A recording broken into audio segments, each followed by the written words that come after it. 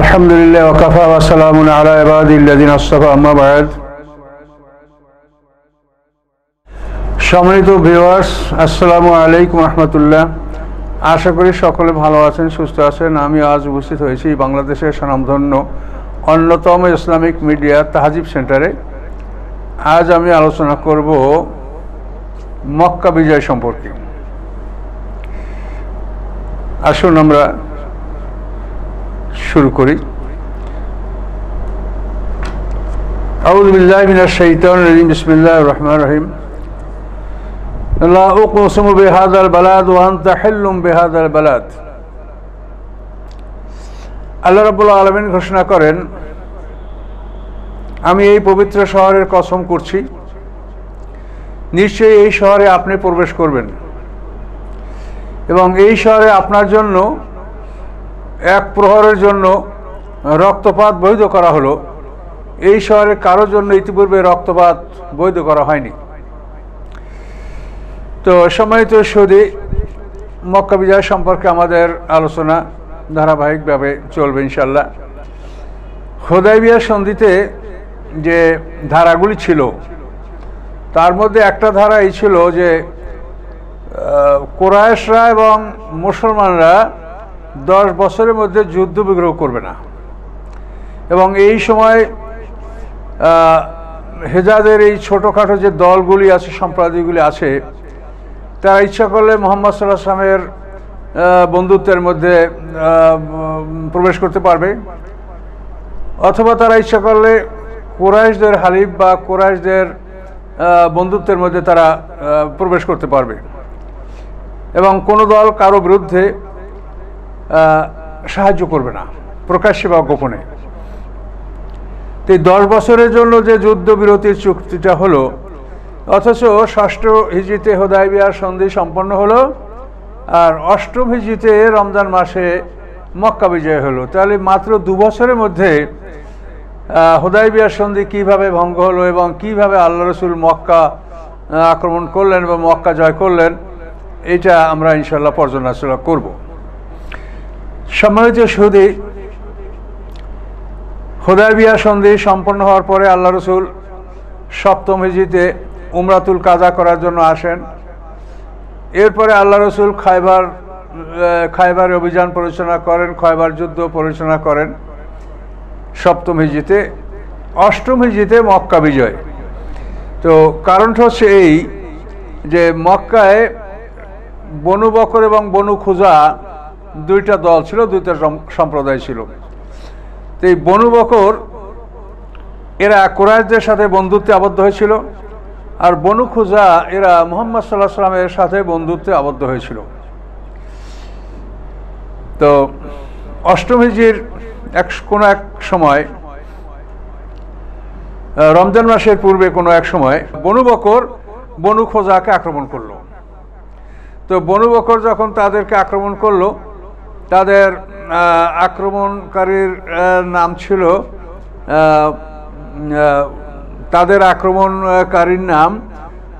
Umayya.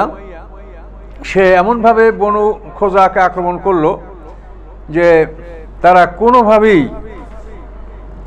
তারা কোনোভাবেই আত্মরক্ষা করতে পারল না। আক্রমণকারীর নাম হলো নফল ইবনে মুয়াবিয়া। এই নফল ইবনে মুয়াবিয়া তাদেরকে আক্রমণ করলো এবং শেষ পর্যন্ত তাদেরকে গোপনে কুরাইশরা অস্ত্র দিয়ে সাহায্য করলো এবং সোহেল ইবনে আমর, ইকরাম ইবনে আবি জাহেল, সফান ইবনে উমাইয়া এই সমস্ত নেতারা গোপনে বনু বকরের পক্ষ অবলম্বন করে বনু খোজাকে তারা আক্রমণ করলো এবং বনু খোজার বহু লোক তারা হতাহত করলো। এমনকি তারা কাবাঘরে আশ্রয় নিয়েও তারা নিরাপত্তা লাভ করতে পারলো না। এভাবে বনু খোজার বহু লোক হতাহত হলো। এই ঘটনার পরেই বনু খোজার এক নেতা আমর ইবনে সালেম খাজাই, তিনি 40 জন লোকসহ মদিনায় এসে আল্লাহ রসুলের কাছে এই বিবরণ দিলেন যে এভাবে তারা নির্মমভাবে আমাদেরকে হত্যা করেছে এবং হেরেমে প্রবেশ করার পরেও আমাদেরকে তারা রক্ষা করেনি, আমাদেরকে সেখানেও তারা হত্যা করেছে। এভাবে আল্লাহ রসুলের কাছে খবর আসলো। এর অপরপরেই বোদাইল ইবনে ওরাকা, সেও এরকম সংখ্যক লোক, প্রায় 40 জন লোক নিয়ে আল্লাহ রসুলের কাছে উপস্থিত হলেন, হইয়া জানালেন যে এইভাবে বনু বকর আমাদেরকে আক্রমণ করেছে এবং কুরাইশরা প্রকাশ্যে এবং গোপনে গোপনে অস্ত্র দিয়ে তারা সাহায্য করেছে এবং প্রকাশ্যে তারা সফওয়ান ইবনে উমাইয়া, সোহেল ইবনে আমর, ইকরাম ইবনে আবি জাহেল এরা সব বনু বকরকে সাহায্য করেছে এবং বনু খাজা আমাদেরকে হত্যা করেছে। তো এই কথা আল্লাহ রসুলের কাছে আসার পরে আল্লাহ রসুল ঘোষণা করে যে তাহলে হুদায়বিয়া সন্ধি ওরা সমাপ্ত করেছে।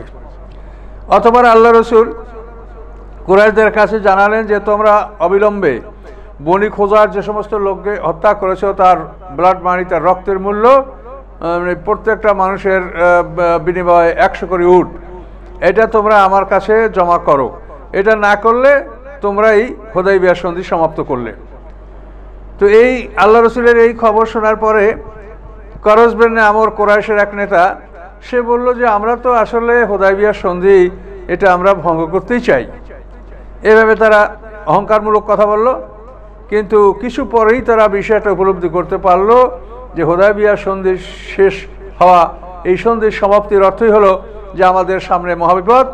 কাজেই তারা বিষয়টা চিন্তা ভাবনা করে তারা সিদ্ধান্ত নিল যে আবু সুফিয়ান আল্লাহ রসুলের সাথে দেখা করবে এবং দেখা করে হুদায়বিয়ার এই সন্ধি এটাকে রিভাইভ করবে আর সন্ধির মেয়াদও বাড়াবে, মানে সন্ধিটা পুনর্বহাল করবে এবং এটার মেয়াদও বাড়াবে।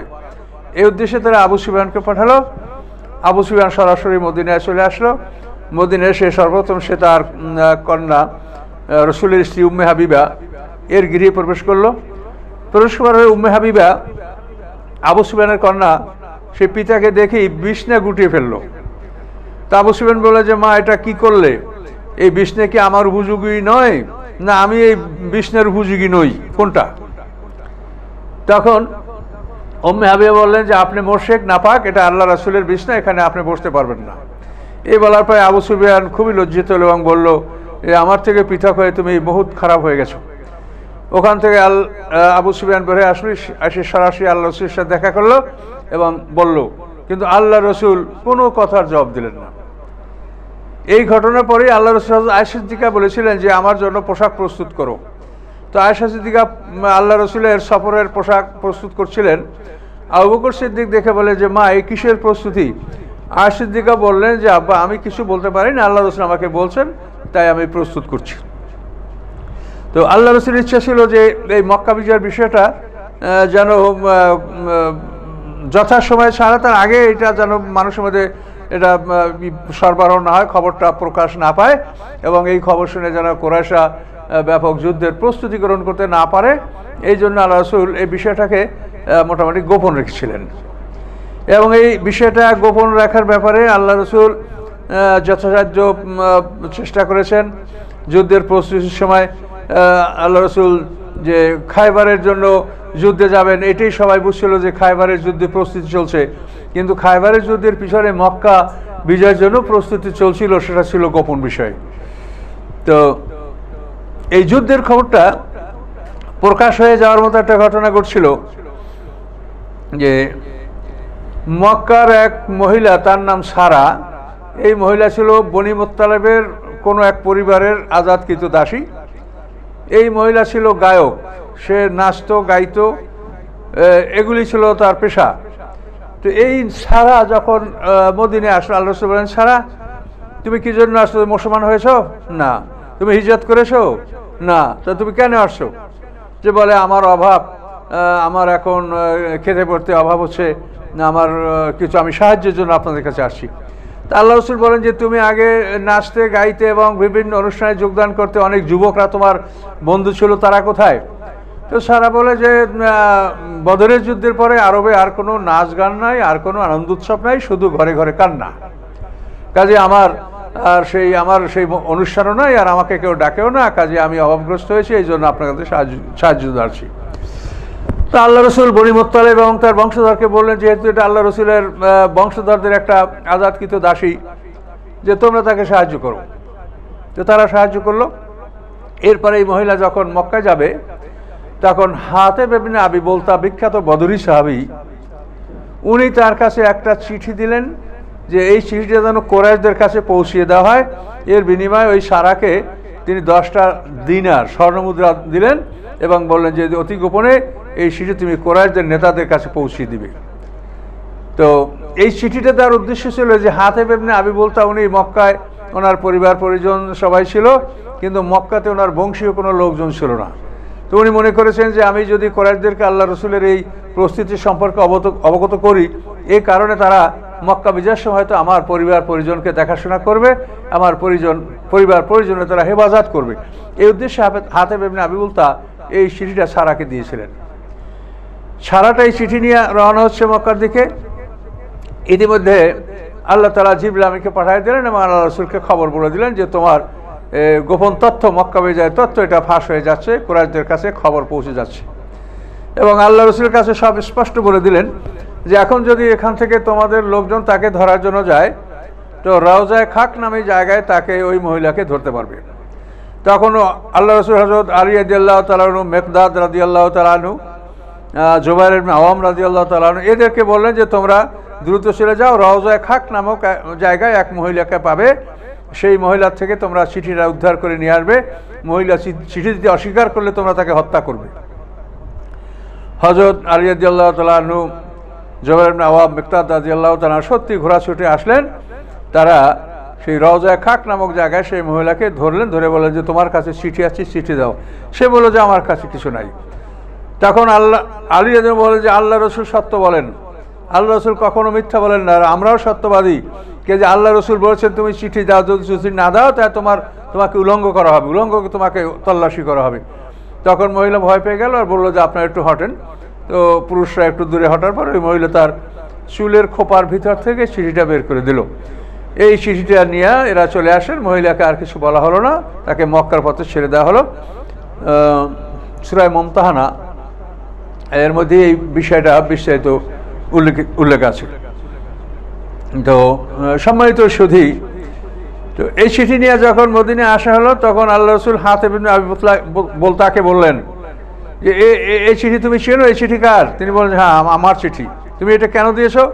তখন বলি ইয়া রাসূলুল্লাহ, আমার মধ্যে ইমানের কোনো ঘাটতি বা কোনো ত্রুটি বা মনে কোনো সন্দেহ আসে নাই, আমি খাঁটি মুসলমান আছি, আমার মধ্যে বিন্দুমাত্র ত্রুটি নাই, কিন্তু আমি শুধুমাত্র আমার পরিবার পরিজনের হেফাজতের জন্য আমি এই চিঠিটা লিখেছি যে কুরাইশরা যদি এই খবরটা জানতে পারে আর এই কারণে তারা হয়তো আমার পরিবার পরিজনকে রক্ষা করবে, শুধু এই কারণেই আমি এটা করেছি। ওমর ফারুক বললেন ইয়া রাসূলুল্লাহ, মুনাফিক, আমাকে আদেশ দেন আমি হত্যা করব। তখন আল্লাহ রসুল বলেন যে ওমর, হাতেব ইবনে আবি বলতায় বদরি সাহাবী, হতে পারে যে আল্লাহ তাআলা বদরি সাহাবীদের সমস্ত অপরাধ ক্ষমা করে দিয়েছেন এবং তাদেরকে জান্নাত হিসেবে ঘোষণা করেছেন। একথা বলার পর ওমর ফারুক কেঁদে দিলেন। হাতেব ইবনে আবি বলতাকে ক্ষমা করে দেওয়া হলো। তো কুরাইশদের কাছে যুদ্ধের খবর, রসুলের প্রস্তুতির খবরটা পৌঁছল না। তো এরপরে আবু সুফিয়ান আল্লাহ রসুলের কাছে গিয়া বললেন, যে কথা বললেন আল্লাহ রসুল কোনো কথার জবাব দিলেন না। এরপরে তিনি আবু বকর সিদ্দিকের কাছে গেলেন, তার কাছে তার সমস্ত দাবি উত্থাপন করলেন। আবু বকর সিদ্দিক কোনো কথার জবাব দিলেন না। এরপরে তিনি ওমর ফারুকের কাছে গেলেন, তিনি বললেন যে শোনো আবু সুফিয়ান, যদি আর কিছু না পাই, যদি একটা কাষ্ঠখণ্ড পাই তা দিও, আমি তোমাদের বিরুদ্ধে যুদ্ধ করব। এরপরে গেলেন হযরত আলী রাদিয়াল্লাহু তাআলা আনহুর কাছে, গিয়া বলেন যে আলী, তুমি আমার বংশের লোক, তুমি আমার আত্মীয়, তুমি আমাকে বলো যে এই বিপদে আমি কি করতে পারি। তখন হযরত আলী রাদিয়াল্লাহু বললেন যে আল্লাহ রসুল একটা বিষয়ে সিদ্ধান্ত নিয়ে ফেলেছেন, এ বিষয়ে আমাদের বলার কিছু নাই। তো তখন আবু সুফিয়ান, আমি এখন কি করতে পারি? হযরত আলী বললেন যে তুমি কারো আশ্রয় নিয়ে তুমি এখান থেকে সরাসরি মক্কায় চলে যাও। কার আশ্রয় নিব? তখন তিনি ফাতেমা রাদিয়াল্লাহু তাআলাকে বললেন যে ফাতেমা, এই যে তোমার ছেলে হাসান হোসাইন, এরা আমাকে আশ্রয় দিক, আশ্রয় ঘোষণা করুক, এই উসিলায় তোমার সন্তানরা মানে চিরদিনের জন্য তারা নেতা হয়ে থাকবে।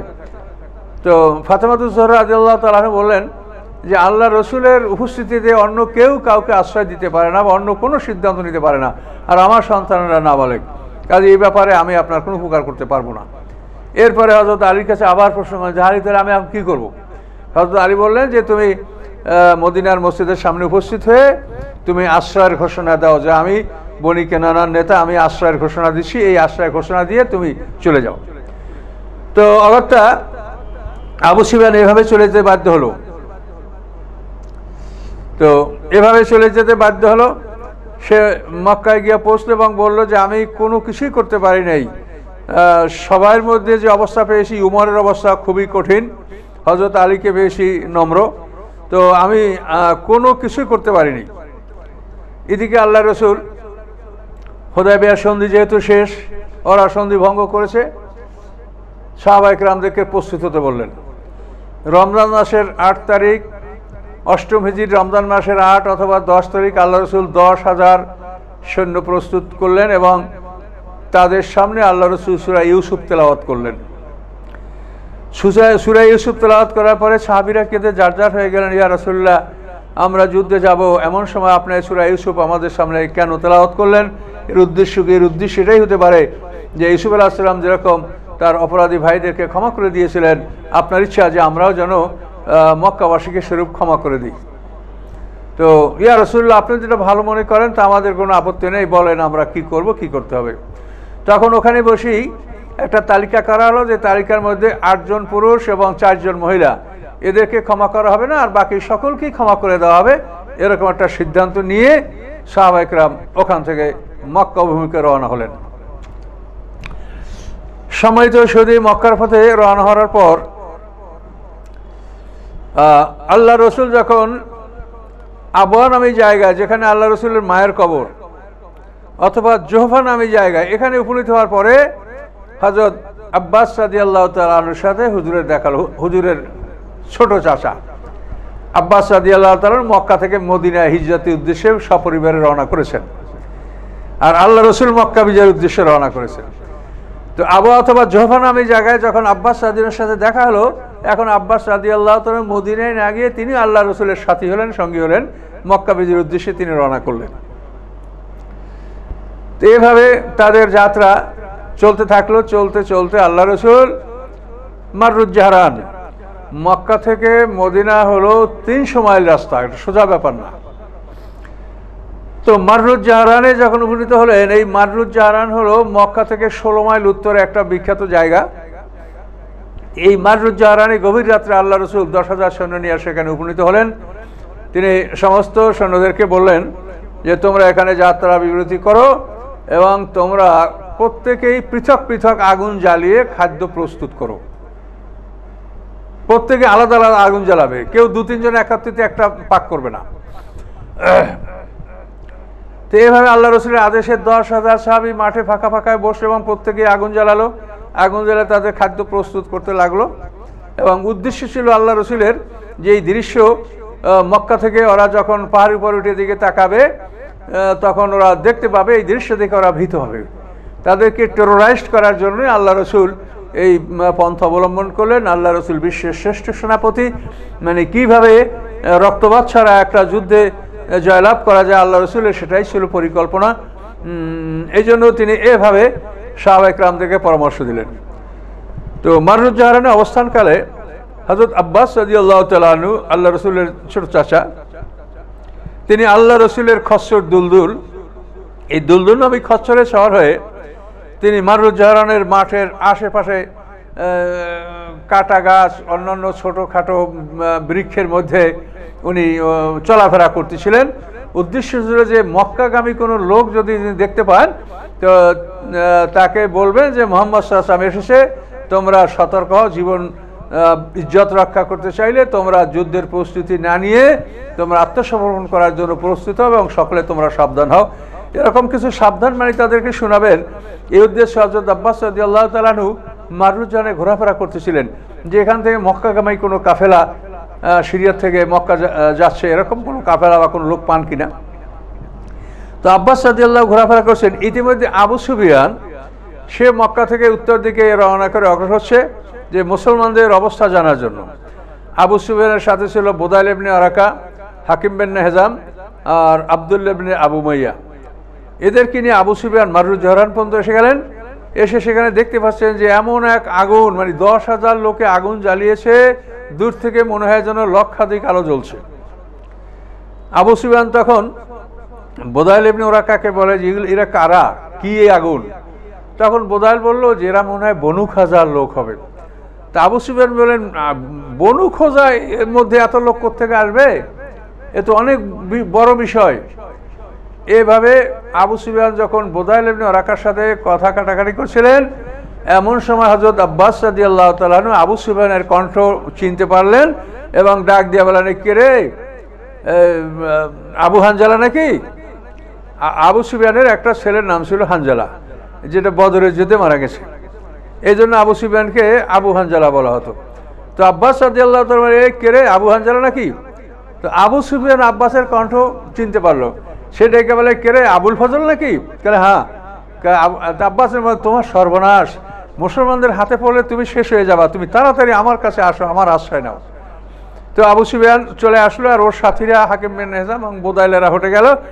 আবু সুফিয়ান আব্বাসের কাছে আসার পরে যে, তোমার সর্বনাশ, তুমি আমার গাদায় সওয়ার হও, মুসলমানদের হাতে পড়লে তোমাকে এক্ষুনি হত্যা করা হবে।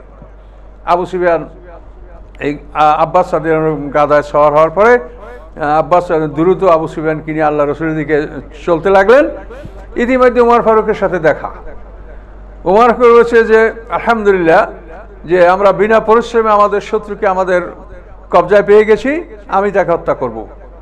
আব্বাস বললেন, উমর তুমি থামো। এখন আব্বাস উমরের আগে আল্লাহ রসুলের কাছে পৌঁছার চেষ্টা করলেন এবং তিনি পৌঁছে গেলেন।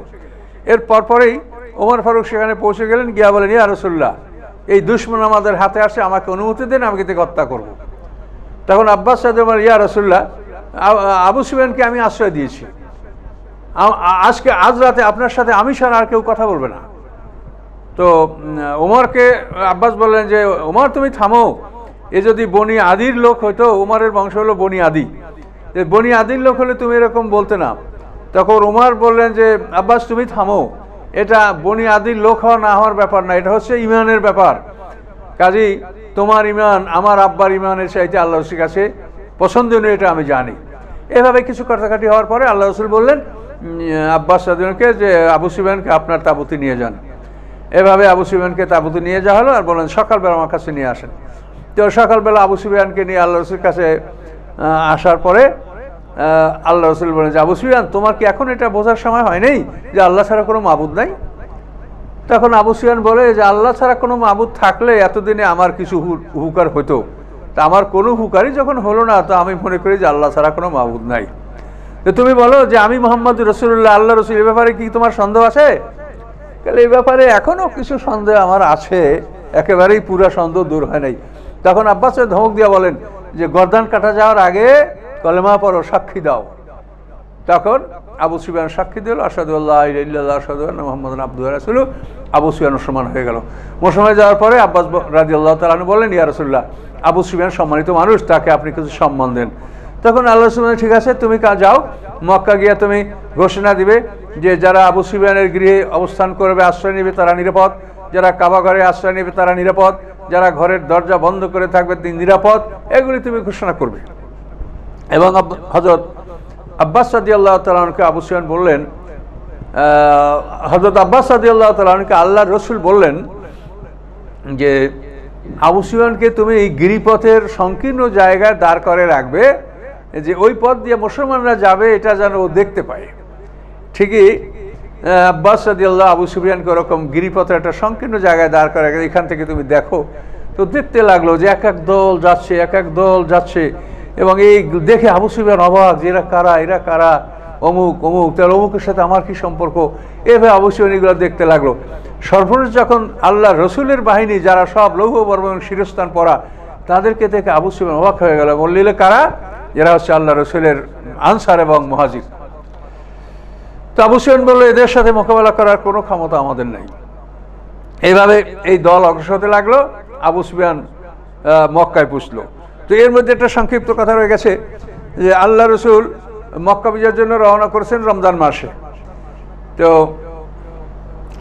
17ই রমজান আল্লাহ রসুল এই মাররুজ জাহারানে অবস্থান করেন, এবং 17ই রমজান রাত যাপন করার পরে 18ই রমজান ভোরে আল্লাহ রসুল মক্কার দিকে রওনা করেন, এবং 8 মাইল জায়গা অগ্রসর পরে ওসফান নামে জায়গা, এই ওসফান নামে যেখানে যেই জায়গায় হযরত খুবাইব রাদিয়াল্লাহু তাআলা সাথীদেরকে শহীদ করা হয়েছিল, আদলু আল কারা ওসফান, এটা মক্কা থেকে 8 মাইল দূরে উত্তর দিকে, আর মাররুজ জাহারান হলো 16 মাইল দূরে। তো এই মাররুজ জাহারান থেকে ওসফান নামে জায়গায় আসার পরে আল্লাহ রসুল ওখানে যাত্রা বিরতি করেন এবং সমস্ত সাহাবীদেরকে বলেন যে তোমরা লক্ষ্য করো, এবং আল্লাহ রসুল 1 গ্লাস পানি চাইলেন, পানি হাতে নিলেন, এবং এমনভাবে তিনি পানি পান করলেন যে 10,000 সাহাবী সবাই দেখতে পেলেন যে আল্লাহ রসুল রোজা ভঙ্গ করেছেন। তখন এটি দেখে সমস্ত সাহাবীরা রমজান মাসে রোজা ভঙ্গ করলেন। এই ওসফান নামে জায়গায় আল্লাহ রসুল রোজা ভঙ্গ করে সামনে বাকি 8 মাইল জায়গা এই সামনের দিকে আল্লাহ রসুল অগ্রসর হলেন। তো এইখানে ঐতিহাসিক ব্যাপার একটু মানে সিনিয়রদের কিছু ভুল ত্রুটি পরিলক্ষিত হচ্ছে। সেটা হচ্ছে যে কোনো ঐতিহাসিক লিখেছেন যে আল্লাহ রসুল ওসফানের রোজা ভঙ্গ করে তারপর মারুজ্জাহারানে গেছেন, কিন্তু এই কথাটা ভৌগোলিক দিক থেকে সম্পূর্ণ বেখাপ্পা। তো এটা মালিমুত তানজিল এবং রাহিকুল মাকতুম এরাও ঠিক এইভাবেই লিখেছেন। তো আমি এটা যতখানি পরীক্ষা নিরীক্ষা করে দেখেছি তাতে এই মালিমুত তানজিল এই কথাটা এভাবে লিখছে যে ওসফানে আল্লাহ রসুল রোজা ভঙ্গ করে মারুজ্জাহারানে গেছেন, কিন্তু এইটা তাসামু, মানে যতই যে জ্ঞানী হোক তার কথায় বা লেখায় যে কিছু না কিছু ভুল হবে না এটা বলা যায় না। আর এই মালিমুত তানজিলকে ফলো করছেন আবার ওই মানে রাহিকুল মাকতুমের লেখক, তিনি অধিকাংশ মালিমুত তানজিলের অনুসরণ করছেন।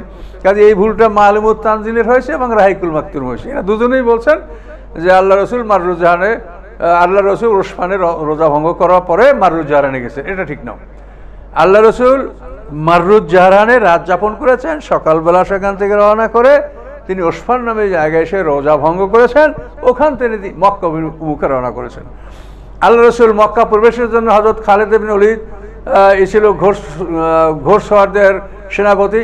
তাদেরকে আল্লাহ রসুল বলছেন যে তোমরা মানে বনু বকর যে অঞ্চলে অবস্থান করে, অর্থাৎ মক্কার নিম্নাঞ্চল পূর্ব দিক, বনু বকরের অবস্থানের নাম হলো ওয়াতির। এই ওয়াতির নামক কুবের ওখানে বনু বকর অবস্থান করছে। তো খালিদ ইবনে ওলীদকে বলা হলো যে তুমি ওই অঞ্চল থেকে প্রবেশ করবে, আর জুবাইর ইবনে আওয়ামকে বলা হলো যে তুমি পশ্চিম অঞ্চল থেকে প্রবেশ করবে। তো খালিদ ইবনে ওলীদকে বলা হলো যে তোমার সামনে যদি কেউ বাধা দেয় তাদেরকে হত্যা করবে, অন্যথায় কাউকে কিছু বলবে না, আর তুমি সাফা পর্বতে এসে আমার সাথে দেখা করবে। আর জুবাইর ইবনে আওয়ামকে আল্লাহ রাসূল বলেন যে তুমি মক্কার উঁচু অঞ্চল থেকে প্রবেশ করবে এবং হাজুনে আমার জন্য অপেক্ষা করবে, এবং ওখানে হাজুনে আল্লাহ রসুলের জন্য একটা তাঁবু নির্মাণ করা হয়েছিল যেখানে আল্লাহ রসুল পরে অবস্থান করেছেন। তো এইভাবে আল্লাহ রসুল সবাইকে বলে দিলেন। আর যারা পদাতিক তাদের সেনাপতি ছিলেন আমুনুল উম্মত আবু উবাইদা। এইভাবে মুসলমান মক্কা শহরে প্রবেশ করেন। খালিদ ইবনে ওলীদ যে পথে প্রবেশ করেন সেই পথে ইকরামা, সুহাইল ইবনে আমর এরা মোটামুটি কিছু বাধা দিয়েছিল। তো এখানে মুসলমানদের সাথে সামান্য যুদ্ধ হয়েছে, তাতে 13 জন মুশরিক নিহত হয়েছে। আর ওইখানে পথ ভুলে 3 জন মুসলমান ভুল রাস্তায় প্রবেশ করেছিল, এই 3 জন মুসলমান শাহাদাত বরণ করেছে। তাহলে মক্কা বিজয়ের সময় মুসলমানদের মধ্যে 3 জন শাহাদাত বরণ করেন আর কাফেরদের 13 জন মৃত্যুবরণ করে।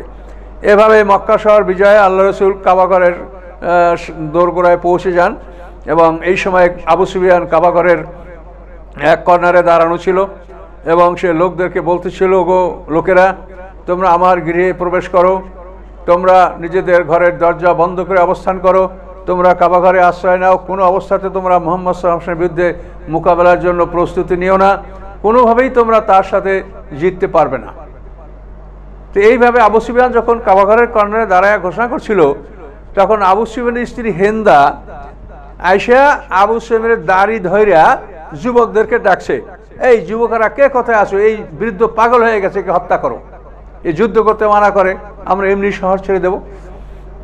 এইভাবে যখন হেন্দা বলতেছিল, তখন আবু সুফিয়ান কোষ থেকে তলোয়ার বের করে বলল যে এখান থেকে পালাবি তো পালা, তা না তোকে কিন্তু হত্যা করে ফেলবো। তখন অগত্যা আবু সুফিয়ানের স্ত্রী হেন্দা ওখান থেকে চলে গেল, ঘরের মধ্যে যা বসে পড়লো এবং বসে পড়ে দেখে যে সব ভগবানরাই তো আছে তাকের উপরে সাজানো। তখন সেই ভগবানদের রক্ষা করে বলল, হায় ভগবান, সারা জীবন তোদেরকে এত শ্রদ্ধা, তোদের নামে এত পূজা অর্চনা, দুধ কলা দেওয়া, তোদের নামে কত তকবির দেওয়া, ধ্বনি দেওয়া, ওল হবল, তোরা এই কিছুই করতে পারলি না। ইয়েতিম মোহাম্মদ, অসহায় মোহাম্মদ, বালক মোহাম্মদ, সে আজকে মক্কা বিজয় করতে চললো, তোরা কিছুই করতে পারলি না, তাহলে তোরা আসলে কিছু করতে পারবি না। এই বলে হেন্দা তার ঘরে যতগুলো মূর্তি ছিল লাঠি দিয়া পিটাইয়া পিটাইয়া সব মূর্তিগুলো ভেঙে ফেলে দিল। এভাবে সে ভেঙে ফেলে তখন সে কলেমায়ে তাওহীদ পড়ল এবং সে মুসলমান হয়ে গেল। অথচ হেন্দা কিন্তু ছিল ওই তালিকার মধ্যে, যে রওনার সময় যে আল্লাহ রসুল যে তালিকা করেছিলেন যে 8 জন পুরুষ এবং 4 জন মহিলাকে হত্যা করা হবে, এই তালিকার মধ্যে কিন্তু হেন্দার নাম ছিল। 8 জন পুরুষ, এই 8 জন পুরুষ হলো যেমন আব্দুল্লাহ ইবনে সাদ ইবনে আবিসারা এ লোক ইসলাম গ্রহণ করার পরে মোরতাদ হয়ে গেছে এবং সে মাঝে মাঝে বলতো যে আমার কাছেও ওহী আসে, আমিও কোরআনের মতো ওরকম কথা বলতে পারি। এই আব্দুল্লাহ ইবনে সাদ ইবনে আবিসারা এই হত্যার তারিখে ছিল। এরপরে আব্দুল্লাহ ইবনে খাতাল এই এক ব্যক্তি ইসলাম গ্রহণ করেছিল। একে আল্লাহ রসুল তার মনিবের সাথে জাকাত আদায় করার জন্য পাঠিয়েছিল। কোনো এক জায়গায় তার মনিব তাকে বলল যে আমি বিশ্রাম করছি, তুমি আমার জন্য একটা বকরি জবাই করে খাবার তৈরি করো, আমি উঠে খাবো। তো তার মনিব ঘুমিয়েছে, তার জন্য কোনো খাবার তৈরি করে নেই। ঘুম থেকে ওঠার পরে সে মনিবকে হত্যা করেছে। হত্যা করার পরে সে মোরতাদ হয়ে মক্কায় পালিয়ে গেছে। এই ইবনে খাতাল, ইবনে খাতালকে হত্যার তালিকায় রাখা হয়েছিল। এরপরে মাকিস ইবনে সাবাবা এ একজন আনসারকে হত্যা করে পালিয়েছিল, একে হত্যার তালিকায় রাখা হয়েছিল। এরপরে ওয়াহাশী যে হযরত হামজা রাদিয়াল্লাহু তাআলাকে হত্যা করেছিল, তাকেও হত্যার তালিকায় রাখা হয়েছিল। এরপরে ইকরাম বিন আবু জাহেল, আবু জাহেলের পুত্র। তারপর হাব্বার ইবনে আসওয়াদ যে আল্লাহ রসুলের কন্যা হিজরতের সময় ধাক্কা মেরে যে ফেলে দিয়েছিল জয়নবকে, রসুলের কন্যা, এবং তাতে তার গর্ভপাত হয়ে গেছিল উট থেকে পড়ে গিয়ে। এই হাব্বারকে হত্যার তালিকায় রাখা হয়েছিল। হারিস ইবনে নুফাইল সে এক ব্যক্তি অত্যন্ত জালেম অত্যাচারী, আল্লাহ রসুল কষ্টিত, তাকে হত্যার তালিকায় রাখা হয়েছিল। আবু সুফিয়ানকে হত্যার তালিকায় রাখা হয়েছিল। কিন্তু আল্লাহর মহিমা, এ হলো পুরুষ 8 জন, আর মহিলা সাহায্য হলো সারা, ওই যে মহিলা চিঠি নিয়ে যাচ্ছিল। আর ইবনে খাতালের 2টা দাসী, এরা গান গেয়ে কবিতা পড়ে মুহাম্মদ সাল্লাল্লাহু আলাইহি ওয়াসাল্লাম এবং ইসলামের বিরুদ্ধে তারা দুর্নাম রটাতো। এই 2 দাসী আর সারা আর হলো হেন্দা, এই 4 জন মহিলা এবং 8 জন পুরুষদেরকে হত্যার তালিকায় রাখা হয়েছিল। তো সম্মানিত সুধী, এদের মধ্যে আব্দুল্লাহ ইবনে সাদ ইবনে আবিসারা একে যুদ্ধের মক্কা বিজয়ের পরে এনাকে নিয়ে ওসমান গনি রাদিয়াল্লাহু আল্লাহ রসুলের সামনে হাজির হয়ে বলল, ইয়া রাসূলুল্লাহ, আমার দুধ ভাই, তাকে মাফ করে দেন। আল্লাহ রসুল কোনো কথা বলেন না, অনেক সময় নীরব। তারপর ওসমানে আবার, ইয়া রাসূলুল্লাহ, এই আব্দুল্লাহ ইবনে সাদ ইবনে আবিসারা আমার দুধ ভাই, তাকে ক্ষমা করে দেন। তো আল্লাহ রসুল সুন্দর ক্ষমা করে দিলেন। এবং পরে তিনি সাহাবাদেরকে বললেন যে ওসমান গনির অনুরোধ যখন আমি রক্ষা করছিলাম না, বহুক্ষণ সময় আমি চুপ করেছিলাম, তখন তোমরা কেউ তাকে কেন হত্যা করলে না? তো সাহাবীরা বলে, ইয়া রাসূলুল্লাহ, আমরা এটা বুঝতে পারিনি। এরপরে আব্দুল্লাহ ইবনে খাতাল যে তার মনিবকে হত্যা করেছে মোরতাদ, তাকে হত্যা করা হলো। মাকিস ইবনে সাবাবাকেও হত্যা করা হলো। বাকি ওয়াহাশী, সে মক্কা বিজয়ে পালিয়েছিল। ওয়াহাশী পরে ইসলাম গ্রহণ করেছে। ইকরামাও পালিয়ে যাচ্ছিল ইয়ামানের দিকে, তার স্ত্রী উম্মে হাকিম এর মাধ্যমে সে আল্লাহর রাসূল, উম্মে হাকিম তার জন্য আল্লাহ রসুলের কাছে ক্ষমা প্রার্থনা করেছিলেন। আল্লাহ রসুল ইকরামাকে ক্ষমা করে দিয়েছিলেন। তো তার স্ত্রী উম্মে হাকিম ইকরামাকে খুঁজে সেখান থেকে নিয়ে এসে আল্লাহ রসুলের কাছে হাজির করেন এবং তিনি ইসলাম গ্রহণ করেন। আর হাব্বার ইবনে আসওয়াদ যে আল্লাহ রসুলের কন্যাকে ধাক্কা দিয়েছিল, এও পরবর্তীতে ইসলাম গ্রহণ করে মদিনায় ফিরে এসেছিল। আর আবু সুফিয়ান তো প্রতিমধ্যে ইসলাম গ্রহণ করেছিল। আর মহিলাদের মধ্যে সারা সম্পর্কে কোনো তাফসীরকারক বলেন যে তাকে হত্যা করা হয়েছিল, আবার কেউ বলে যে না, তাকে ক্ষমা করা হয়েছিল, পরে ইসলাম গ্রহণ করেছে। আর ইবনে খাতালের 2 দাসীর মধ্যে কোনো বর্ণনায় তাদেরকে হত্যা করা হয়েছে, আবার কোনো বর্ণনায় যে একজনকে হত্যা করা হয়েছে, অন্যজনকে ক্ষমা করা দেওয়া হয়েছিল। আর হেন্দা, সে তো মক্কা বিজয়ের সময় ইসলাম গ্রহণ করলো। তো সম্মানিত শুধু এইভাবে আল্লাহ রসুল মক্কা বিজয় করার পর গিয়ে যখন কাবাঘরের সেখানে এসে উপস্থিত হলেন, হওয়ার পরে কাবাঘরের চাবি কার কাছে? ওসমান বিন তাল্লাহ, তাকে খুঁজে পাওয়া যাচ্ছে না। তো অনেক খোঁজাখুঁজির পর পাওয়া গেল যে কাবাঘরের ছাদে চাবি নিয়ে লুকিয়ে আছে। হযরত আলী রাদিয়াল্লাহু তাআলা আনহু তাকে ধরে নিয়ে এসে সেখান থেকে তার থেকে চাবি কেড়ে নিয়ে আসলেন। কাবাঘরের দরজা খোলা হলো এবং কাবাঘরের ভিতরে বাইরে 360টা মূর্তি ছিল, অনেকগুলি ছবি অঙ্কন করা ছিল। আল্লাহ রসুলের হাতে একটা লাঠি ছিল, তিনি ইশারা করছিলেন এবং বলছিলেন, জাল হাক্কু ওয়া যাহাকাল বাতিল ইন্নাল বাতিলা কানা যাহুকা, এ বলে মূর্তিগুলোকে আঘাত করছিলেন এবং সেগুলি ভেঙে যাচ্ছিল। এইভাবে সমস্ত মূর্তিগুলোকে ভেঙে ফেলা হলো। একটা মূর্তি ছিল একেবারে অনেক উপরে স্থাপন করা, হবল দেবতার মূর্তি, এটাকে নিচের থেকে নাগালে পাওয়া যাচ্ছিল না। তখন আল্লাহ রসুল হযরত আলী রাদিয়াল্লাহু তাআলা আনহুকে তার কাঁধে তুললেন এবং বললেন যে এই মূর্তিটাকে নামাও। তখন হযরত আলী রাদিয়াল্লাহু আনহু সেই মূর্তিটাকে নামায় সেটাকে ভেঙে ফেললেন। ইব্রাহিম আলাইহিস সালাম, ইসহাক আলাইহিস সালামের মূর্তি পাওয়া গেছিল এবং তাদের বগলে ছিল ভাগ্যের তীর। আল্লাহর রসুল বলেন, ধ্বংসক এই জাতি তারা ইব্রাহিম আলাইহিস সালাম, ঈসা আলাইহিস সালামের বগলে ভাগ্যের তীর স্থাপন করেছেন। কোথায় কোন দিন তারা এগুলি ব্যবহার করেছেন? একটি কাঠের কবুতর পাওয়া গেছিল, সেটাকে আল্লাহ রাসূল নিজ হাতে ভেঙে ফেলেছেন। এভাবে কাবাঘরের মূর্তিগুলি অপসারণ এবং দেওয়ালের ছবি মোছা, ভেঙে ফেলা, এগুলি সব কিছু সমাপ্ত করার পরে আল্লাহ রাসূল ভিতর থেকে কাবাঘরের দরজা বন্ধ করলেন। ওই সময় আল্লাহ রাসূলের সাথে ছিলেন তার জায়েদ, আল্লাহ রাসূলের গোলাম ওসামা ইবনে আল্লাহ রাসূলের গোলাম জায়েদ ইবনে হারেসা আল্লাহ রাসূলের সাথে ছিলেন, আর ছিলেন হযরত বেলাল রাদিয়াল্লাহু তাআলা আনহু। তো এই দুইজন ছিলেন আর আল্লাহ রাসূল সাথে ছিলেন। তখন আল্লাহ রাসূল কাবাঘরের ভিতরে 2 রাকাত নামাজ আদায় করেন। তা কাবাঘরে তখন 6টা খাম্বা ছিল। তো আল্লাহ রাসূলের পিছনে 3টে খাম্বা ছিল এবং সামনে যে 3টে খাম্বা, এই 3টে খাম্বার 2টি খাম্বা আল্লাহ রাসূলের বাম দিকে ছিল, একটা খাম্বার ডান দিকে ছিল। এমন অবস্থায় এমন জায়গায় দাঁড়িয়ে আল্লাহ রাসূল কাবাঘরের ভিতরে শুকরানা নামাজ আদায় করেন এবং কাবাঘরের চতুর্দিকে ঘুরে ঘুরে তিনি তাকবীর এবং লা ইলাহা ইল্লাল্লাহ ধ্বনি উচ্চারণ করেন। যেই ঘর আল্লাহর ঘর, এই ঘর আল্লাহর ইবাদতের জন্য সৃষ্টি করা হয়েছিল, কিন্তু জালেমরা, ক্ষমতামানরা অন্যায়ভাবে এই ঘরে মূর্তি প্রবেশ করিয়েছিল। কাজে মূর্তির ঘর এটা নয়, এটা আল্লাহর ঘর। তিনি ঘরের চতুর্কোণে তাকবীর ধ্বনি দেন এবং লা ইলাহা ইল্লাল্লাহ এই কালেমা পাঠ করেন। এরপরে কাবাঘরের দরজা খুলে তিনি কাবাঘরের সামনে দণ্ডায়মান হয়ে কাবাঘরের দরজার দুই দরজার দুদিকে হাত দিয়ে দাঁড়িয়ে আল্লাহ রাসূল সংক্ষিপ্ত ভাষণ দেন। সেই ভাষণে আল্লাহ রাসূল বলেন যে আল্লাহ তাআলা একাই তার সমস্ত শত্রুকে ধ্বংস করেছেন এবং তিনি একাই জয়যুক্ত হয়েছেন এবং এটা আল্লাহর একারই কাজ, যিনি আল্লাহ একাই এই সব কিছু করেছেন। তো আজকে এখানে তোমরা সবাই জেনে নাও যে এক আল্লাহ ছাড়া কোনো মাবুদ নাই, এক আল্লাহ ছাড়া কোনো মাবুদ নাই। এক আল্লাহ ছাড়া কোনো মাবুদ থাকলে তোমরা তাদের ক্ষমতা দেখতে পেতে, কিন্তু আজ পর্যন্ত তোমরা কোনো উপকার পাও নাই, তোমাদের কোনো সাহায্য তোমাদের রব করতে পারে নাই। কাজেই তোমরা এক আল্লাহর ইবাদত করো, তোমরা শিরক বর্জন করো। আর কাবাঘরকে নিয়ে তোমাদের যে অহংকার, সে সমস্ত অহংকার আমার পায়ের তলে। কাবাঘরের নিয়ে কোনো অহংকার নাই। মানে সব মানুষ আদম সন্তান, আমরা সব মানুষ আদম সন্তান, কাজেই আমরা সবাই এক পিতামাতার থেকে, কাজেই এ নিয়ে কোনো অহংকার নাই। কাবাঘরের সেবা যত্নের মধ্যে হচ্ছে হাজিদেরকে পানি পান করানো এবং কাবাঘরের পরিষ্কার পরিচ্ছন্নতা এবং সেবা যত্ন করা, এই দুটি কাজই আছে। কিন্তু কাবাঘরকে নিয়ে কোনো অহংকার, গৌরব যে আমরা কাবাঘরের খাদেম, তা আমরা চাবি বহনকারী ইত্যাদি এইসব ব্যাপার নিয়ে কোনো রকম কোনো কথা যেন তোমরা ভবিষ্যতে না বলো। এইভাবে সংক্ষিপ্ত বক্তব্য দিলেন এবং সমস্ত কুরাইশরা সেখানে উপস্থিত ছিল এবং তারা অপেক্ষা করতেছিল যে আল্লাহ রাসূল আমাদের ব্যাপারে কি সিদ্ধান্ত নেন।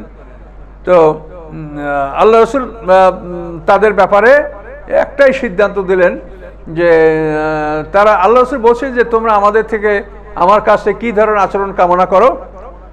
তো তারা বললো যে আপনি দয়ালু, দয়ালুর সন্তান, দয়ালু, আপনার কাছে আমরা ক্ষমা এবং মার্জনা এটি আমরা কামনা করি। তখন আল্লাহ রাসূল বললেন লা তাসরিবা আলাইকুমুল ইয়াউম ইয়াগফিরুল্লাহু লাকুম, তোমাদের উপরে আমার কোনো অভিযোগ নাই, আল্লাহ যেন তোমাদেরকে ক্ষমা করে দেন।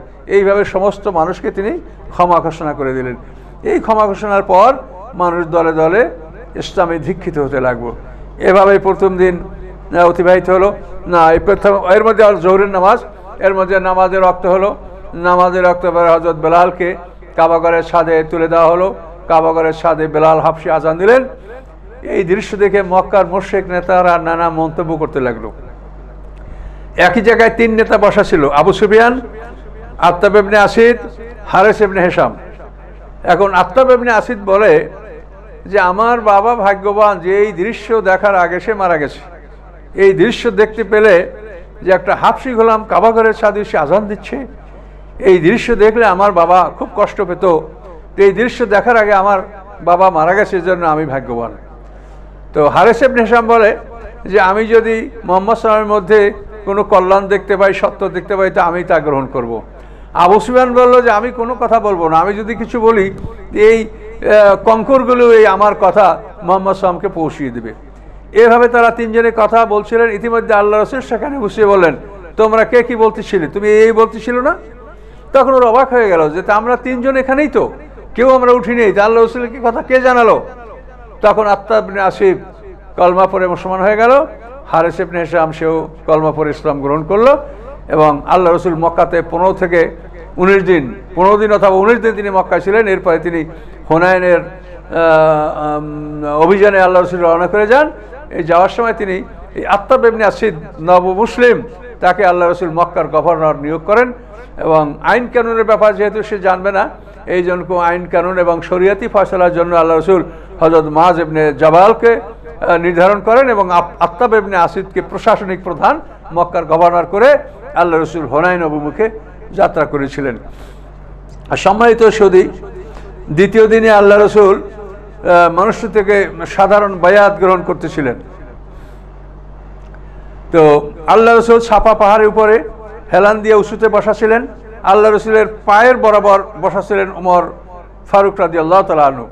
সেখানে ঝাঁকে ঝাঁকে দলে দলে মুসলমানরা মুশরিকরা মক্কাবাসী আসতেছিল এবং তাদের থেকে বয়াত নেওয়া হচ্ছিল। তো পুরুষদের বয়াত ছিল খুব সাধারণ। পুরুষদের বয়াত হলো যে তারা ইসলাম কবুল করবে এবং জিহাদ করবে। ইসলাম এবং জিহাদ এই দুইটা বিষয়ের উপরে, সালাত, সাহেব, ইসলাম, জিহাদ, এই দুইটা বিষয়ের উপরেই তাদের বায়াতগুলি হচ্ছিল। দলে দলে লোক বায়াত গ্রহণ করছিল। আল্লাহ রসুল যে কথা বলছিলেন, উমর ফারুক সেই কথাগুলি আবার মানুষদেরকে বলে শোনাচ্ছিলেন। এরপরে নারীদের বায়াতের পালা শুরু হলো, কিন্তু নারীদের বায়াতটা ছিল একটু লম্বা। নারীদের বায়াত ছিল, কোরআন পাক আল্লাহ বলেছেন, ইজা জাকাল মুমিনাতু বায়ুনাকা আলা আল্লাহ ইউশরিকনা বিল্লাহি শাইআ ওয়ালা ইয়াসরিকনা ওয়ালা ইয়াজনিনা ওয়ালা ইয়াকতুলনা আওলাদাহুন্না ওয়ালা ইয়াতিনা বিবুহতানি ইয়াফতারিনাহু বাইনা আইদিন ওয়ারজুলিনা ওয়ালা ইয়াসিনাকা বিমারুফ ফাবাইহুন্না। তো এভাবে বায়াত সম্পর্কে মহিলাদের বিষয়টা ছিল একটু বেশি, অনেক কথা, যে মহিলাদের বায়াত এভাবে হবে যে তারা এক আল্লাহকে আল্লাহ বলে স্বীকার করবে, তারা চুরি করবে না, তারা শিরক করবে না, তারা চুরি করবে না, জিনা করবে না, সন্তান হত্যা করবে না, যেরকম ওই কন্যা সন্তানের হত্যা করে সন্তান হত্যা করবে না, এবং অন্যের সন্তান লকিত চুরি করে নিয়ে এসে বলবে না যে এই সন্তান আমার, এই সন্তান আমার স্বামীর, এটা তারা করবে না। এবং কোনো ভালো কাজে তারা আল্লাহ এবং তার রাসূলের অবাধ্য হবে না। এই বিষয়গুলি নারীদের থেকে এগুলি পড়ে তাদের শোনানো হচ্ছিল এবং এই বিষয়ের উপরে একমত হলে তাদের থেকে বায়াত গ্রহণ করা হচ্ছিল। তো নারীদের লাইনে বায়াত চলতেছিল। এক পর্যায়ে আবু সুফিয়ানের স্ত্রী হেন্দা, সে মানে ক্যামোফ্লেজ করে, মানে ডিসগুইজ করে নিজেকে মানে এমনভাবে সাজিয়েছে যাতে চিনতে পারা না যায়, এইভাবে সে মহিলাদের লাইনে দাঁড়িয়ে যখন বায়াতের সম্মুখীন হলো, যখন তাকে এই কথাগুলি শোনানো হলো যে শিরক করবে না, সে বলল না, এক আল্লাহ, আল্লাহর কোনো শরীক নাই, ওয়ালা ইয়াশরিক না, যখন বলা হলো যে চুরি করবে না, তখন সে বলল যে আবু সুফিয়ান তো কৃপণ মানুষ, কাজেই তার সম্পদ থেকে যদি আমি কিছু তার কাছে না বলে আমি এই সংসারে ব্যবহার করি, ব্যয় করি, এটা কি বৈধ হবে? তখন উমর ফারুক বুঝতে পারলেন যে এই মহিলা হেন্দা। তখন তিনি হাসলেন মিষ্কি, আল্লাহ রসুলও মিষ্কি হাসলেন। তখন আবু সুফিয়ান সেখানে উপস্থিত ছিল। সে বলল যে না, তুমি ইতিপূর্বে যা কিছু নিয়েছো সব তোমার জন্য বৈধ হলো, এর জন্য কোনো তোমার উপর আপত্তি নাই। এরপরে বায়াতের সামনের কথাগুলি, ওয়ালা ইয়াকতুলনা আওলাদাহুন্না, তোমরা তোমার সন্তান হত্যা করবে না। এই কথা যখন হেন্দাকে বলা হলো, তখন হেন্দা বলে যে আমরা তো সন্তান হত্যা করি না, আমরা সন্তান লালন পালন করে বড় করি, আর আপনারা তাদেরকে হত্যা করেন। এখন এর ফলাফল কি হবে আপনারাই ভালো জানেন, আল্লাহ ভালো জানেন। এই কথা বলার পরে ওমর ফারুক এমনভাবে হাসলেন যে হাসতে হাসতে তিনি আল্লাহ রসুলের কদরের উপরে তার মাথা পড়লো এবং আল্লাহ রসুলও হাসলেন। তার কারণ এই হেন্দার একটা ছেলে ছিল হানজালা, এই হানজালা বদরের যুদ্ধে মুসলমানদের হাতে মারা গেছে। এই জন্য সে কথাগুলো বলল যে আমরা সন্তান লালন পালন করে বড় করি, আর আপনারা হত্যা করেন, কাজে এর ফলাফলটা কী হবে আপনারাই ভালো জানেন। তো এভাবে হেন্দা ইসলাম গ্রহণ করলো। এই হেন্দাই উহুদের যুদ্ধে হযরত হামজা রাদিয়াল্লাহু তাআলা আনহুর বুক শিরে তার কলিজা চাপিয়েছিল, নাক কান কেটে গলায় মালা পরিয়েছিল, এবং এই যে হাসি যাকে হত্যার তালিকা রাখা হয়েছে, এই হাসি উহুদের যুদ্ধে হযরত হামজা রাদিয়াল্লাহু আনহুকে হত্যা করে হেন্দাকে ডেকে নিয়ে আসছিল এবং হেন্দার আদেশে তার বুক চিরেছিল, কলিজা কেটেছিল, এগুলি সব ঘটনা ঘটেছিল। তো সম্মানিত সুধী, এইভাবে মানে বিনা রক্তপাতে, বলতে গেলে বিনা রক্তপাতে আল্লাহ রসুল মক্কা জয় করেন। এবং দ্বিতীয় দিনের ভাষণে আল্লাহ রসুল বলেন যে এই শহর পবিত্র। যেদিন আল্লাহ তাআলা আকাশ পৃথিবী সৃষ্টি করেছেন সেই দিন আল্লাহ ঘোষণা করেছেন যে এই শহর পবিত্র, এই শহরে কোনো ক্রমে রক্তপাত বৈধ নয়। তবু আল্লাহ তাআলা আমাকে এক প্রহরের জন্য এই শহরে ওয়ান্তা হিল্লুম বিহাযাল বালাদ, আমাকে আল্লাহ তাআলা এক প্রহরের জন্য রক্তপাতের অনুমতি দিয়েছিলেন, কিন্তু তাও আমি সেখানে রক্তপাতকে অ্যাভয়েড করেছি, আমি রক্তপাত করিনি। যা কিছু সামান্য হয়েছে এটা সামান্যই, এটা ধর্তব্য নয়। তো এইভাবে আল্লাহ রাসূল মক্কা বিজয় করার পরে মক্কাতে তিনি 15 দিন অথবা 19 দিন অবস্থান করেছেন এবং এই সময় মুসলমানদের সমস্ত নেতৃস্থানীয় মানুষেরা সর্ব অঞ্চলে দাওয়াতের জন্য তারা ছুটে পড়েন এবং ঝাঁকে ঝাঁকে মানুষ ইসলাম গ্রহণ করতে থাকে। যেহেতু কোরআনে বলা আছে ইযা জা নাসরুল্লাহি ওয়াল ফাতহু রাআইতান নাস ইয়াদখুলুনা ফি দীনিল্লাহি আফওয়াজা ফাসাব্বিহ বিহামদি রাব্বিকা ওয়াস্তাগফির ইন্নাহু কানা তাওয়াবা।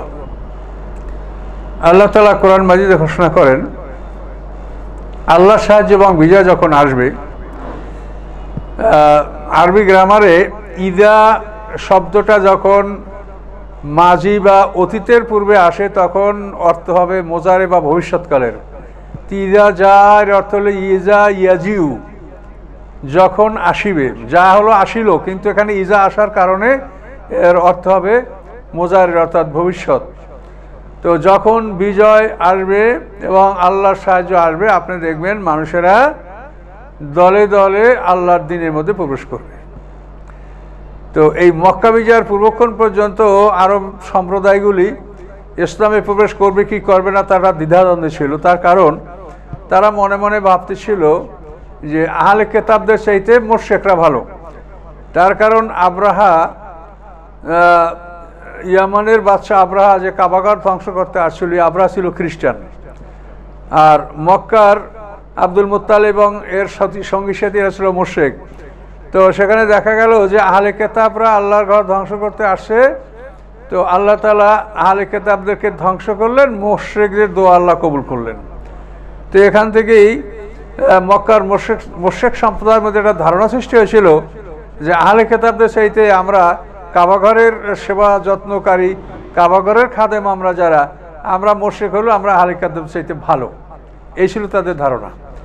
এবং তাদের আরও একটা ধারণা ছিল যে মুহাম্মদ সাল্লাম যদি তার জাতিরূপে জয়যুক্ত হয় তাহলে মনে করব যে সত্য, তাহলে আমরাও তার দলভুক্ত হব। তো মক্কা বিজয়ের পরে এই সব সমস্যা, সব সন্দেহগুলি দূর হয়ে গেল। যে মক্কা বিজয়ের সময় যখন সব মূর্তিগুলি ভাঙ্গা হলো তখন কই মুহাম্মদ সাল্লাল্লাহু আলাইহি ওয়াসাল্লাম এবং তার সাথীদের উপর কোনো বিপদ আসলো না। আর আব্রাহা যখন কাবাঘর ধ্বংস করতে আসছিল তাদের উপরে আল্লাহ তাআলা ঝাঁকে ঝাঁকে পাখি পাঠায় দিয়ে তাদেরকে ধ্বংস করেছিলেন।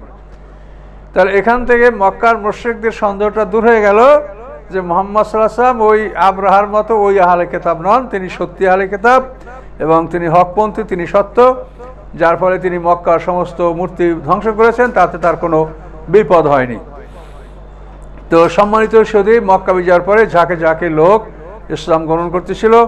মক্কা বিজয়ের পরের দিনে আল্লাহ রসুল সাফা পর্বতে বসে সাধারণ বায়াত গ্রহণ করতেছিলেন এবং পুরুষদের বায়াত ছিল খুব সাধারণ, যে পুরুষদের বায়াত ছিল যে তারা সালাত এবং সাইফ, ইসলাম এবং জিহাদ, এই দুইটা বিষয়ের উপরে তাদের থেকে বায়াত গ্রহণ করা হচ্ছিল। আর নারীদের বায়াতটা ছিল একটু কঠিন। নারীদের ব্যাপারে কোরআনের আয়াত যেটা আল্লাহ বলেছেন সে আয়াত হলো যে নারীরা যখন আপনার কাছে, বিশ্বাসী নারীরা, ইমানদার নারীরা যখন বায়াত গ্রহণ করার জন্য আপনার কাছে আসবে তখন আপনি তাদের থেকে বায়াত নেবেন এই কথার উপরে যে আল্লাহ ইউশরিকনা বিল্লাহি শাইআ, তারা আল্লাহর সাথে বিন্দুমাত্র শরীক করবে না, ওয়ালা ইয়াশরিকনা, তারা চুরি করবে না, ওয়ালা ইয়াজনিনা, তারা জিনা করবে না, ওয়ালা ইয়াকতুলনা আওলাদাহুন্না, তারা তাদের সন্তান হত্যা করবে না, এবং তারা কুড়িয়ে পাওয়া সন্তানকে নিজের সন্তান বা স্বামীর সন্তান বলে দাবি করবে না, আর তারা সৎকর্মে কখনোই অবাধ্য হবে না। এই কথাগুলি স্বীকৃতি জানালে আপনি তাদের থেকে বায়াত গ্রহণ করুন। এই বায়াত গ্রহণ কখনো, এই বায়াতে আল্লাহ রসুলের হাত কোনো মহিলার হাতকে স্পর্শ করেনি। এই বায়াতের কথাগুলি তাদেরকে পাঠ করে শুনিয়ে দেওয়া হয়েছে। এভাবে বায়াত চলতেছিল। এই বায়াতের মধ্যেই হেন্দা, সে ডিসগুইজ করে, আত্মগ্রহণ করে, মানে ক্যামোফ্লেজ করে সে মুসলমান নারীদের মধ্যে ঢুকে বায়াত গ্রহণ করতেছিল। তো এই হেন্দাকে যখন বলা হচ্ছিল যে ওয়ালা ইয়াজনিন, মানে জেনা করবে না, তখন সে বলে যে না, স্বাধীন নারীরা কখনোই জেনা করে না। ওয়ালাইয়াশরিক না, চুরি করবে না। তখন সে বলল চুরি তো করবো না, তো আবু সুফিয়ান তো খুব কৃপণ মানুষ, তার সম্পদ থেকে যদি না বলে আমি কিছু খরচ করি সেটা কি বৈধ হবে? তখন আবু সুফিয়ান সেখানে উপস্থিত ছিল, সে বলে যে না, এটা কোনোভাবেই তোমার উপরে সমস্যা হবে না, আজ থেকে পিছনে তুমি যা কিছু নিয়ে সব তোমার জন্য ক্ষমা। তো এই বিষয়টা আলাপ করার পরেই ওমর ফারুক বুঝতে পারলেন যে এই মহিলা আবু সুফিয়ানের স্ত্রী হেন্দা, আল্লাহ রসুলও চিনতে পারলেন। এরপরে যখন বলা হলো ওয়ালা ইয়াকতুলনা আওলাদাহুন্না, তোমরা তোমাদের সন্তান হত্যা করবে না, এই কথা শুনে হেন্দা বলে যে আমরা সন্তান লালন পালন করি, আর বড় হইলে আপনারা হত্যা করেন, কাজে এর ব্যাপারে কী হবে সেটা আমরা জানি, আপনারাই ভালো জানেন। এই কথা শুনে ওমর ফারুক হাসতে হাসতে একেবারে শীত হয়ে পড়েন, আল্লাহ রসুলের কদমের উপরে তার মাথা পড়ে এবং আল্লাহ রসুলও হাসেন। এই কথার অর্থ হলো এই যে হেন্দার একটা ছেলে ছিল হানজালা, এই ছেলেটা বদরের যুদ্ধে মুসলমানদের হাতে নিহত হয়েছিল, এই জন্য হেন্দা এই কথা বলছিল।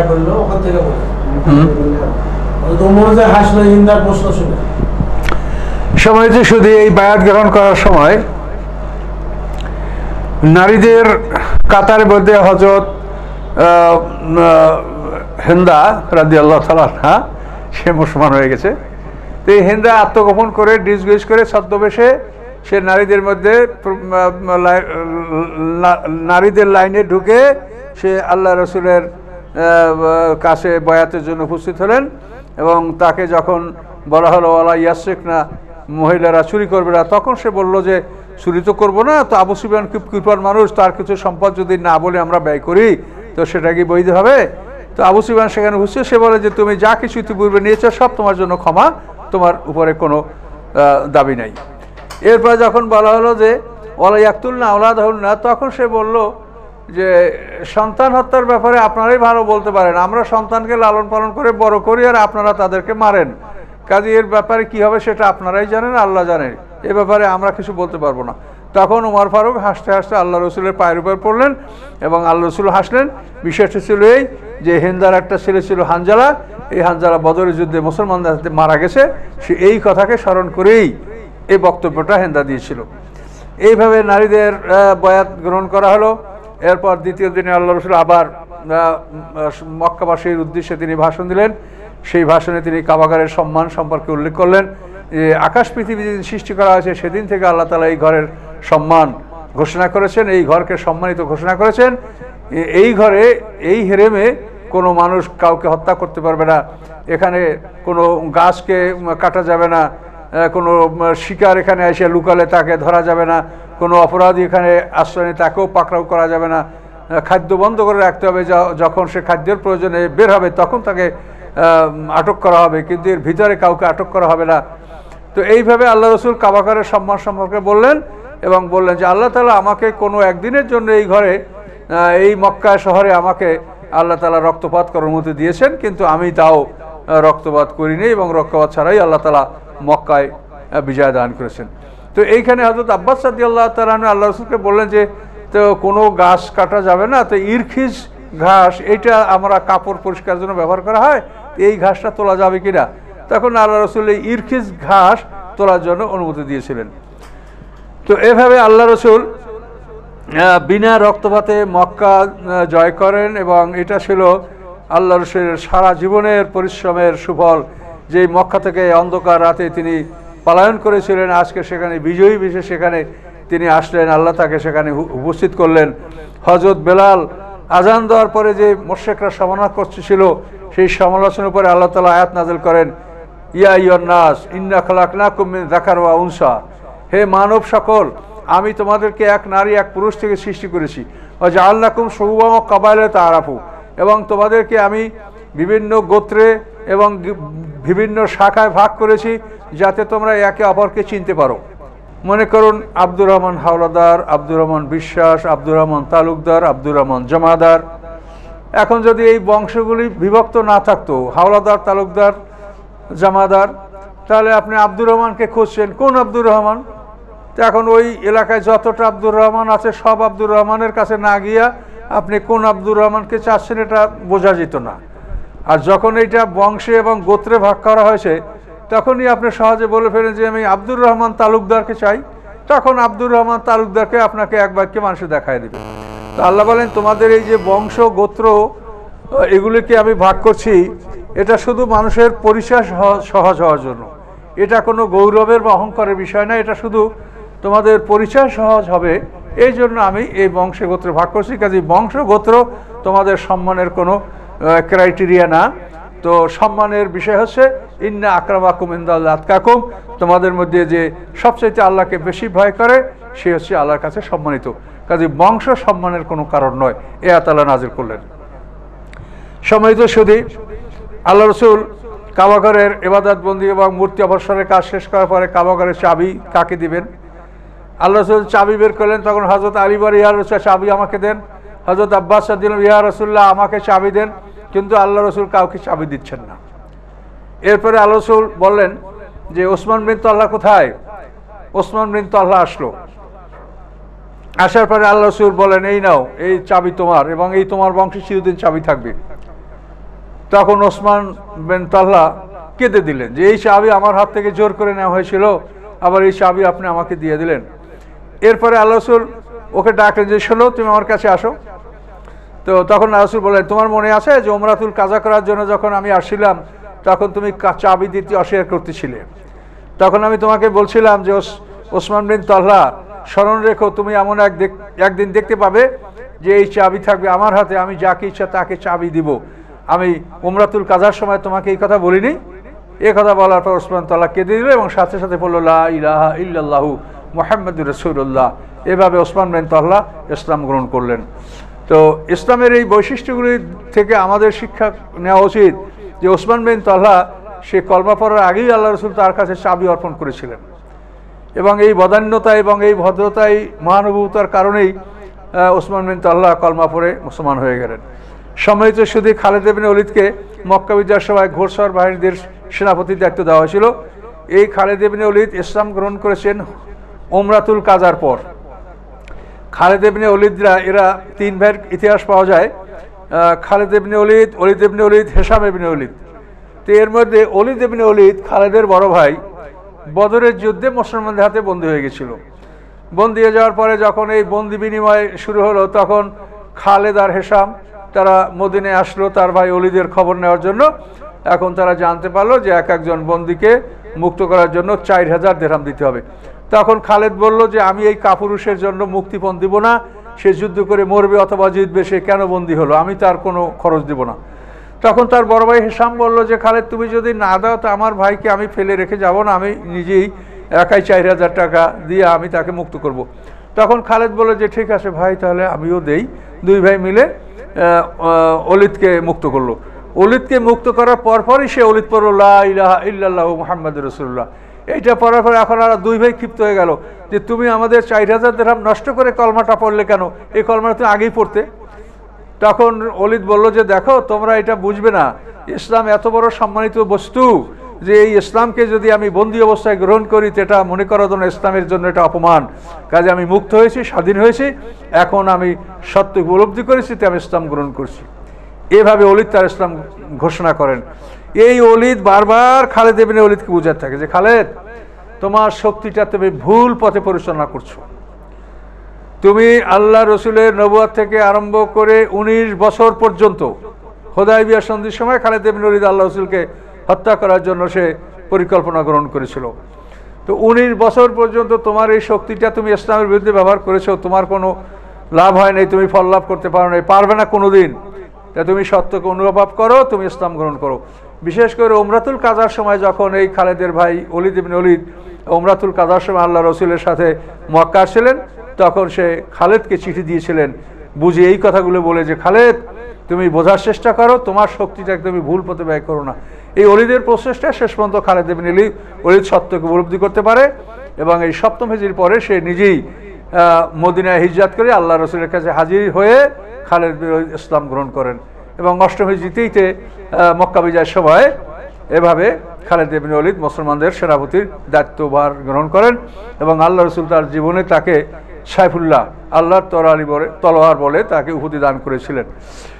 তো সময় তো শুধু এইভাবে মোটামুটি আমরা আল্লাহ রসুলের এই মক্কা বিজয় বিষয়টা সম্পর্কে মোটামুটি আমরা আলোচনা করলাম এবং এখান থেকে আমাদের যে শিক্ষণীয় বিষয় সেটা হচ্ছে এই যে ইসলাম প্রচারের ক্ষেত্রে কখনোই রক্তপাতকে প্রাধান্য দেওয়া হয়নি। সবসময় চেষ্টা করা হয়েছে যে রক্তপাতকে কিভাবে অ্যাভয়েড করা যায়, এবং এই জন্য আল্লাহ রসুল সবসময় এমন কৌশল অবলম্বন করেছেন যার ফলে রক্তপাত না হয়।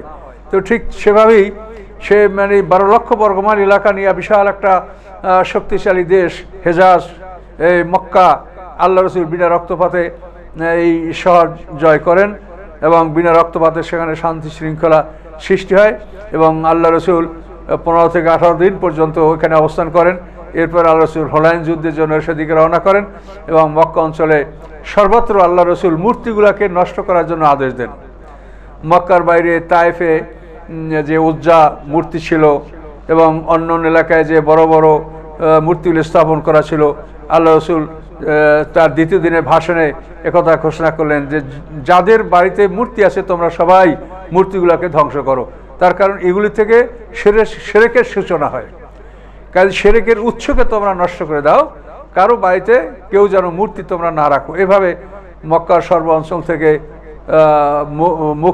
মূর্তিগুলিকে সব ধ্বংস করা হয় এবং এক আল্লাহর ইবাদত শুরু হয়।